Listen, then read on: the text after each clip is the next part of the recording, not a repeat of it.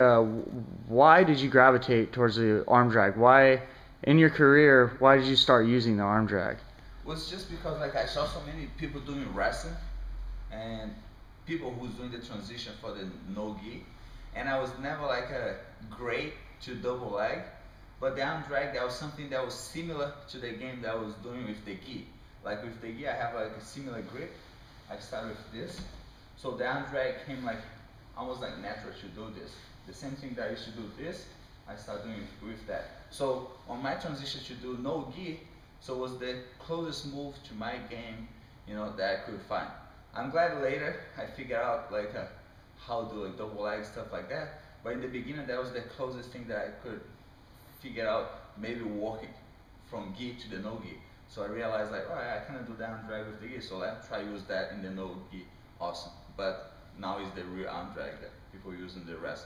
But definitely like maybe I don't do the real one, but I do the one that get you to the people's back. And you just figured this out on your own.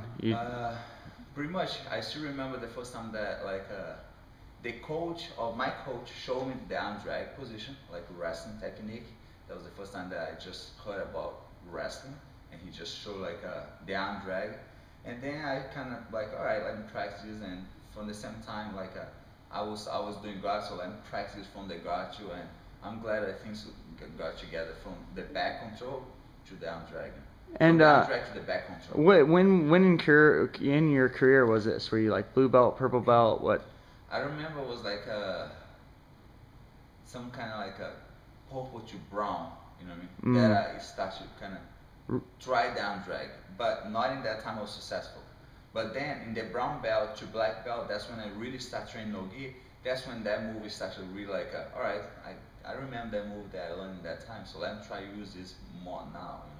And over time, you just developed all these options. Yeah, just like with a lot of training, you start to put yourself in so many situations that you have to figure out what to do from that, Especially sometimes like, your coach is supposed to help you, but he's not 100% on top of your mind, so your mind got to be like always working.